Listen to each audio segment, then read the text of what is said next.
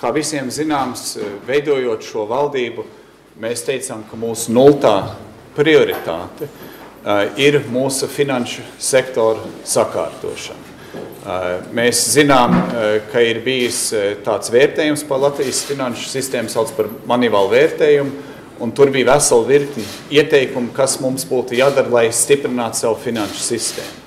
Bet mēs Latvijā ejam soli tālāk nekā tas, kas tiek mums ieteikts. Proti, mēs veicam tas, ko es saucu par kapitālo remontu. Kāpēc mūsu finanšu sistēmas kapitāla remonts tiek veikts? Jo mums Latvijā ir vajadzīgi finanšu sektors, kas ir stabils un ilgspējīgs, jo tas ir mugurkauls visas ekonomikas attīstībā.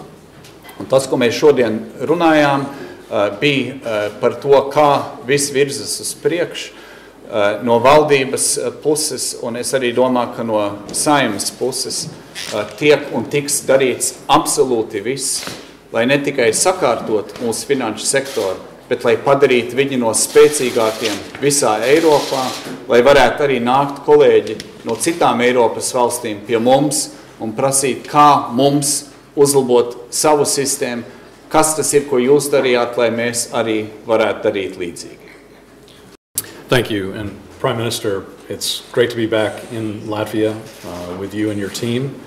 The United States, of course, considers Latvia a NATO ally and a close partner and a friend, and appreciate the graciousness, the way your team has hosted us here during this visit.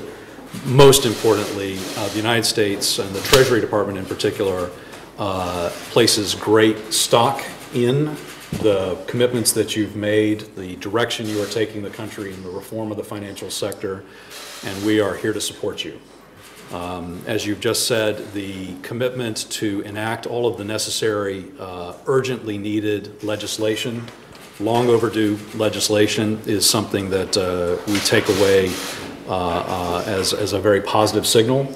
And we look forward to supporting you and your team with all of the necessary technical assistance to enact and to then implement these most urgently required reforms, particularly as it pertains to Moneyval. So again, thank you, Prime Minister, for your leadership on this matter, and I think we look forward to any questions that people may have. Hello, my name is Diedar Zēles. I'm from Reuters News Agency. I would like to ask you about the money laundering and the banking sector in Latvia. Latvia has made an effort to try to tackle the financial sector after the FinCEN announcement on the ABLV, also after the detainment of the Latvian governor, Marshall Billingslea. After all these efforts and after all this time which has passed, do you think that money laundering or US sanctions abuse still take place in the Latvian banks today? So money laundering is a global phenomenon, and it occurs in all jurisdictions in the world, including the United States.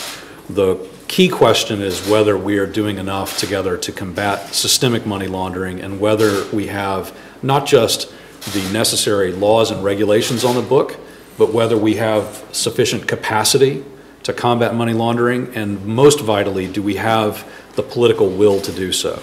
With this Prime Minister, I can say that we are in the United States absolutely convinced that there is a political will to fight money laundering in Latvia, and the necessary enactment of these long overdue legislative proposals that the Prime Minister has made to the Parliament, I think are a good signal of progress in that respect.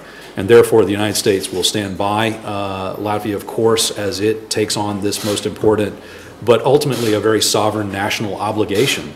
And we will work with Latvia to provide whatever help we possibly can in that respect. Hello, my name is Māris Klūga. I'm from Latvian Public Television. Question for Mr. Billingslea. The US Embassy a couple of days ago released a statement opposing what the bank regulator Pēters Putniņš said regarding FinCEN's position on the methodology of how to inspect creditors of ABLV before money can be paid out. Can you clarify US's position on whether there are any obstacles at the moment before the process of ABLV liquidation can go forward? Well, I'm not going to speak about the specifics of an enforcement action like ABLV. What I will say is that, as the Prime Minister and I just discussed a few moments ago, truthfulness and integrity are essential characteristics that we must share in the fight against corruption, and the Embassy's statement on this matter speaks for itself. Aaron Eglitis, Bloomberg News. Question to Mr. Billingslea. Are there any more lenders in Latvia that are facing the risk of a 311? And secondly, do you trust the Latvian bank regulator? So I'm not going to comment on any possible future actions that the United States Treasury might or might not take. That is customary policy, and you can't read anything into that one way or another. What I will say again is that the trust that we are building with this government is essential to ensure that we work together. But our clear preference is that Latvia is responsible for regulation of its own financial sector, not the United States per se. We obviously will take steps to protect our financial system when and where we need to. But as I've also indicated, we have absolute confidence in this Prime Minister and his team. And it's been a very good set of meetings, but the proof is in the pudding. And we very much look forward to the Parliament enacting the proposals that the Prime Minister has made as quickly as possible to ensure that the leadership team here in Latvia has enough time to demonstrate to Moneyval the progress that is being made. I know, Prime Minister, did you want to? No. Mani sauc Ines Helman, es pārstāvu LV portālu. Man ir jautājums Kariņa kungam. Moneyval rekomendācija ieviešana tātad ir ne tikai finanšu sektors sakārtošanas sakarā, bet arī veicināt tautsēmniecības attīstību. Uzņēmēji man ir teikuši, ka Moneyval rekomendācija ieviešana traucē viņu attīstībai, ka ir pārāk liela uzraudzība un kontrola un ka viņi varētu pārdomāt savu uzņēmējdarbību pārvest uz citām jurisdikcijām. Vai jūsuprāt nav tomēr notikusi Latvijā rekomendācija ieviešanā tāda tā kā pārregulācija, vai nav pārāk, vai tas netraucēs uzņēmējdarbības attīstībai? Paldies. Te varbūt vajag šķirt to, ko iespējams viena vai otra komercbanka dara vai nedara. Mana uzmanība un tā atbildība ir sakārtot sistēmu kopumā. Un ir pilnīgi skaidrs, ka ja Latvija neizdarīt minimumu un neizpildīt Moneyval rekomendācijas, tad tas iegrūs mūsu valsti pelēkajā vai pat melnajā sarakstā, kas nozīmētu recesiju, kas nozīmētu zaudētas darba vietas, krītoša ekonomika. Es, kā valdības vadītājs, to nepieļaušu. Tātad mēs darām un darīsim visu, ne tikai, lai izpildītu prasības, bet lai iet tālāk un sakārtot sistēmu fundamentāli un pēc būtības. Un tie ir tie likuma kapitālais remonts, kas iet valdībai cauri. Tātad, ja kādam nepatīk šīs maiņas, es to nespēju komentēt, bet es varu teikt, ka mums ir jādomā par visu sabiedrību kopumā. Nevis tikai viena uzņēmuma interesēs, bet par visu sabiedrību kopumā. Mums jāiet prom no tā, ka sistēma kalpo tikai dažiem, uz to, ka sistēma kalpo sabiedrībai mums visiem. My name is Ella Smionova, I'm from Latvian Radio, and I would like to ask to Mr. Billingslea the question. You've been here last year, so do you believe the progress here is made great enough in order to FinCEN report could be withdrawn? I'm sorry, could you repeat the last piece of that? FinCEN report on Latvia could be withdrawn. The 311. I'm not going to comment on existing U.S. enforcement actions. We made some progress over the past year with the previous government. The shell company law that was enacted was an excellent first step.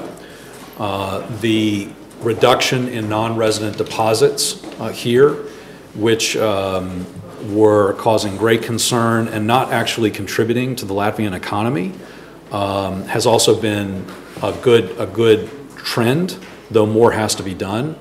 And I think most crucially, the Prime Minister, in working with the Banking Council, has identified many of the key additional legislative and procedural reforms that are urgently needed.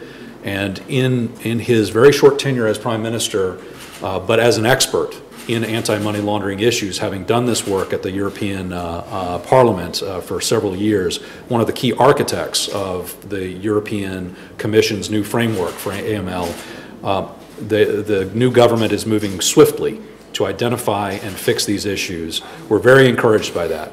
But there is a lot that has to be done, and the United States looks forward to contributing to that effort. Just a very last question from me. I'd like to ask you about the, in connection with the next week's European Parliament elections, do you think that the Russian money is still a problem when it comes to Russia's efforts to try to meddle within the European politics? And also, do you think that Latvia or any other EU countries are being used as a conduit for Russian interference in the forthcoming European Parliament elections? We know also the UK's role in money laundering or Russian money presence is still a problem.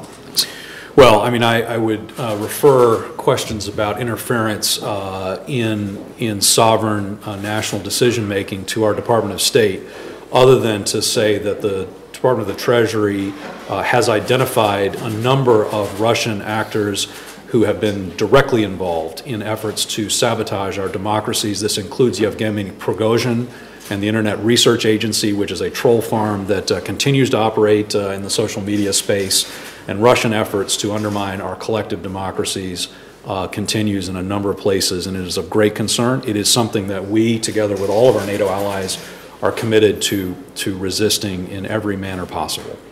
Thank you. Thank you very much.